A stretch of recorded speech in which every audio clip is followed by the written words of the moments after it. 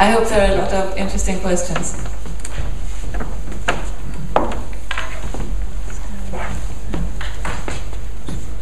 Jan-Erik Watzke from the GTS Foundation.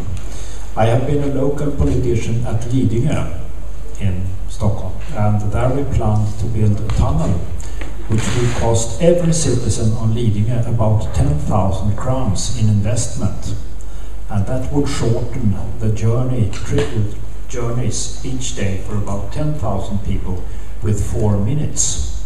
This thing, which would cost them 10,000 crowns per person. Now I listen to you all, and as I gather, in Uppsala, you would pay something like, well, in both cities actually, where you planned, in both Södertälje and Uppsala, you would pay something like 4,000 crowns for these systems per person, as an investment, if you calculate per person. How come that a tunnel can be considered? It was not built, it has not been built yet, but it was considered anyhow, seriously, for just a small fraction of the persons at that price, 10,000, whereas these networks that would be so beneficial for so many people cannot be considered, as they cost less than half of what our tunnel would cost. Thank you.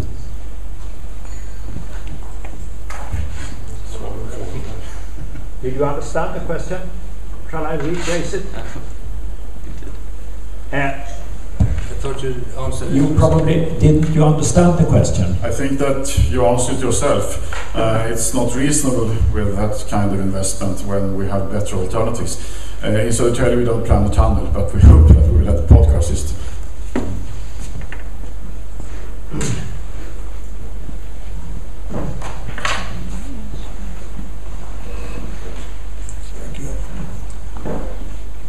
Question to Upplands Väsby. Yes. Your second last picture was closer. The second last picture was what's next, and the first point on what's next was wait. And my question is, how long can you possibly wait before you have to try other already proven solutions for internal transportation?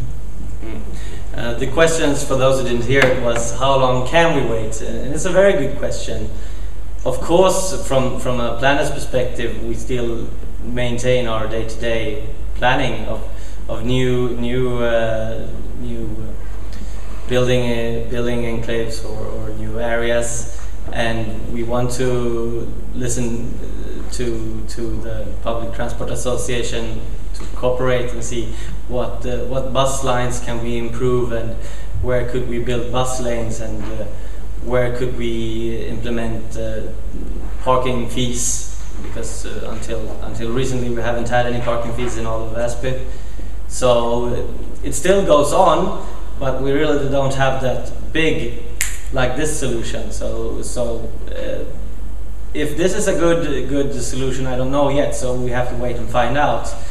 But I guess we can't wait for too long, because it's really getting crowded at some of the main approaches, the main roads in Väsby. So I don't know really how long we could wait, but I think we have 1 or 2 years anyways. Maybe 4 or 5 years. If we don't do nothing, in 4 or 5 years we will have very big problems. But that's also the same matter as of building more roads to fix congestion. We will just get more cars. So we need to have like a PRT kind of solution, that one that completely changes how we look at transportation, or how we use our transportation.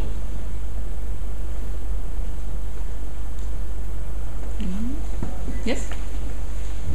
I've done a bit of thinking of your question. Well, you have to consider the alternative as well. You know, we have to double the number of journeys in 10 years. And the alternative is to buy more buses, for example, or widen the streets, or do anything to get them through the city. In Uppsala, if we do nothing and just accept that the traffic increases, you have to build a tunnel to take the traffic around, and that's about 200, 300, 400 million euros.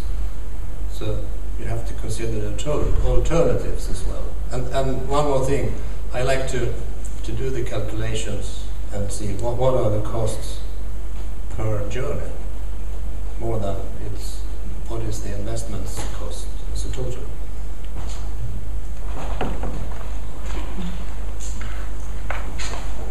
Peter Lovering from Composite Solutions, UK. I was interested in the comparison of costs that Tom gave earlier on. I mean, just a hypothetical question to start with is, if you were to go to the government and say we want to build a tram system, which you indicated you're paying a 50% subsidy for, and it's far more expensive than a podcast system, would the government be more willing to fund that sort of enterprise? But I'd also be interested in a more detailed comparison of costs, if you've got it, in terms of buses, trams and podcars as you see it in operating costs. Well, but the first question, some politician wouldn't be here to answer, but I think that when everybody knows about the tram, they've seen it as a child and they like the tram, so I think it's more easy to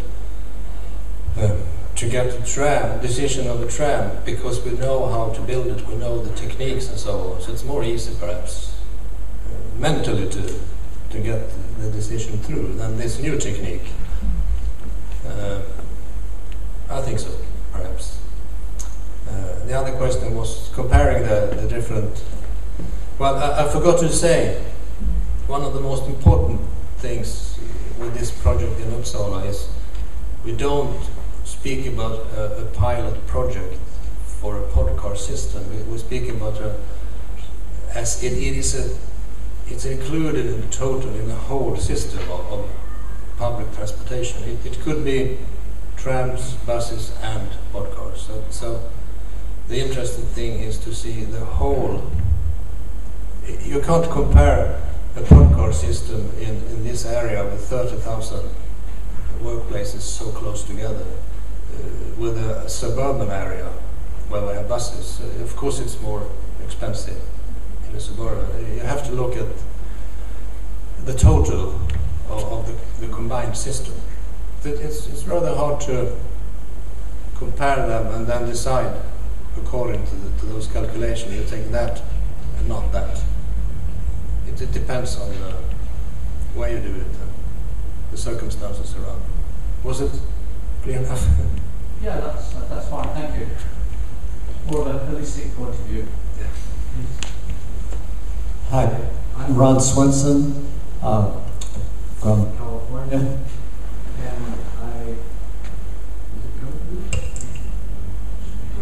and okay. So strange how this comes and goes.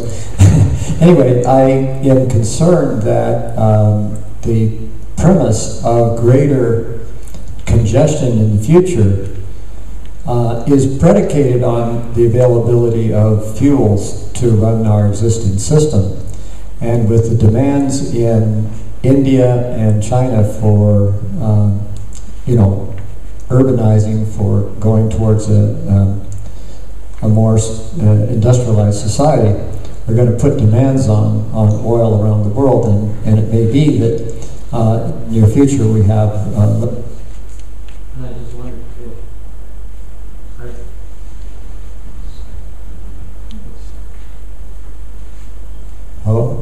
I wonder if you might comment on the way that you envision powering podcar systems and how they might compare to the automobile in the future in that regard.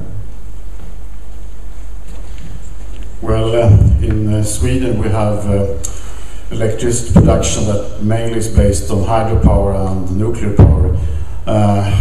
I don't think that podcars will be a problem from that point of view, because at least in the beginning the electricity needed could rather easily be fitted into the existing system.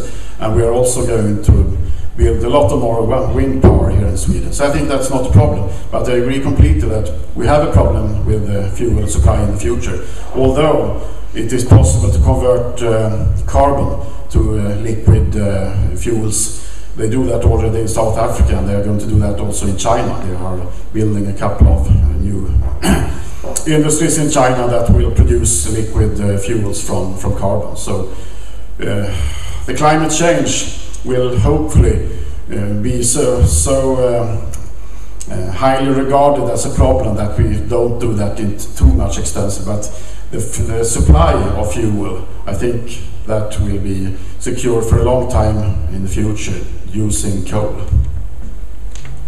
I mentioned in my presentation not too much about climate change and CO2 emissions, because if you disregard energy efficiency and whether or not the power is generated by nuclear power plants or hydroelectricity, we still have the issues of congestion and noise and land use. So even if we used fossil fuels to generate the electricity, we would still have some benefits from this system.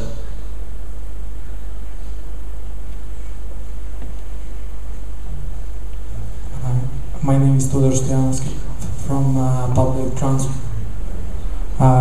transport group at KTH, Royal Institute of Technology.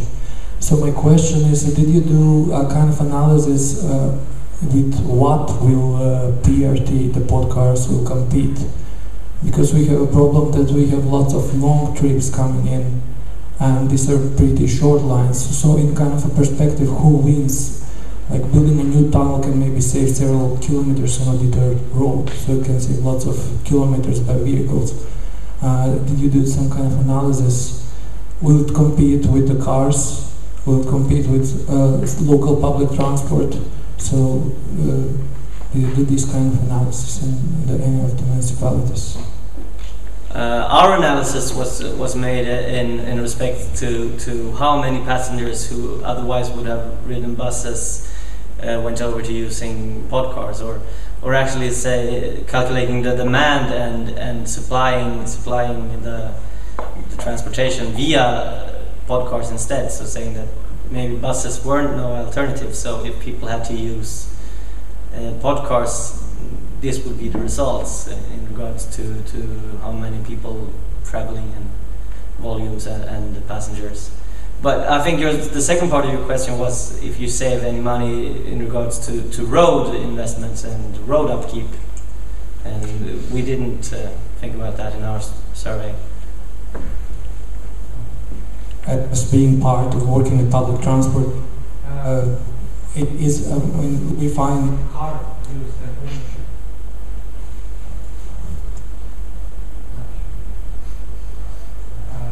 Is it kind of lowering car use a kind of incentive in all of these municipalities? For example, then using bus or exchanging. I think that you have to combine different measures.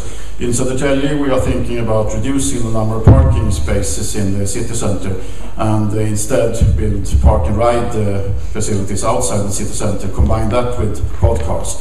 Of course, with less parking spaces in the city center, there will be less cars. But we are going to, if this is going to happen, we of course would like to replace some of the existing bus lines with pod cars. In that respect, we will also transfer people from buses to pod cars.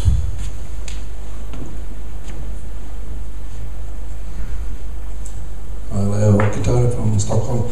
I wonder if any of you have thought about in your planning to integrate your systems with to promote a healthy lifestyle, for example, allowing bicycles to bring bicycles with the vehicles to proceed from the stations further on. Well, we are not ready in details. We haven't designed the system yet, but for example, the vectors, we have tested. You can take at least 2 bicycles in every car. So I think to take a bicycle on any kind of public transportation should be allowed. So, hopefully. But you know, in Uppsala we have, I don't know how many bicyclists we have, but I know we have 17,000 bicycle stands. So at least about 20,000 people a day go by bicycles. So hopefully not all of them will go by the podcar, will cycle. My name is Thomas Höjemo and I'm architect at WSP Analysis and Strategy, and I have a question for Tom Carlson in Uppsala. I was curious how you are planning to finance the system. Is it publicly financed by the municipality or a public-private partner? How do you plan? We have a very sharp signal from our politicians. They like this system, but they tell us we want you to finance it, not by taxes, not the investment by the taxpayers' money, but because in the end they have to pay it anyway. But we're working on with the landowners, with the property owners, with those who benefits from this system. We're having talks with them. We're intending to write down letters of intent and finally, of course, agreements. And then we are applying for a small contribution from the European Union, and then we're talking to the European, what is it called? European Investment Bank and the Scandinavian Investment Bank. So we have a lots of thinking how to finance it. But one thing is certain, not by governmental money or local governmental money.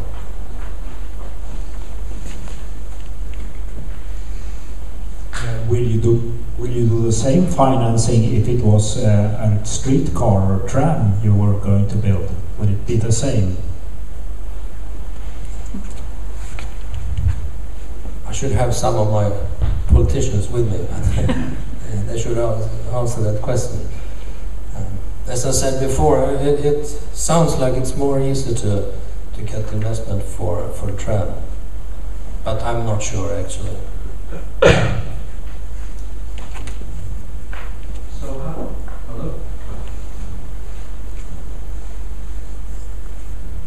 Have you all made your minds up? Have you all made your minds up that you're going to use vectors, or will it be open to competition, especially if you're using European money?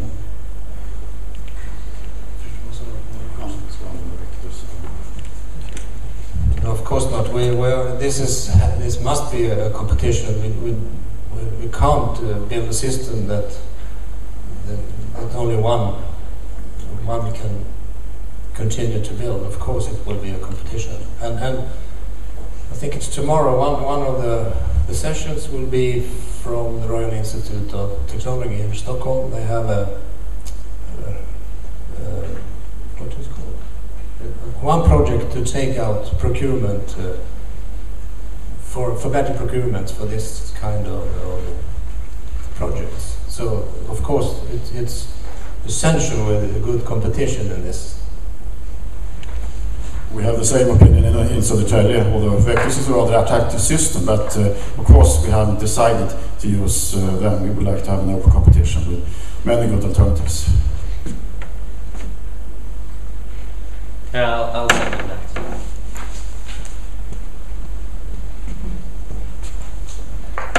I thought it was interesting to hear about this kind of fake podcar bus line in Södertälje. I know you have some problems with the anchorage with the public, and this might be a good solution. But I'm curious, is it financed by SL or is it financed by the municipality? It's co-financing by SL and also Scania. They develop these buses, and they are going to run completely new kind of buses with, I don't know exactly the technology, but I think it's going to be some kind of hybrid bus. And of course, we ourselves in the community are going to pay some part of it. Okay. And with Uppsala, I'm kind of curious whether you have the architects in the municipality with you. It's a very historic city center. What do they say? Well, I have the chief of the building office. I don't know the English word for stadsarchitekt. The chief architect is with us, because we will not go into the absolute old city center. I don't think that would be very smart. Okay. Anybody else? We still have some time. Otherwise, I will thank you so very much. And I think we have some chocolate for you.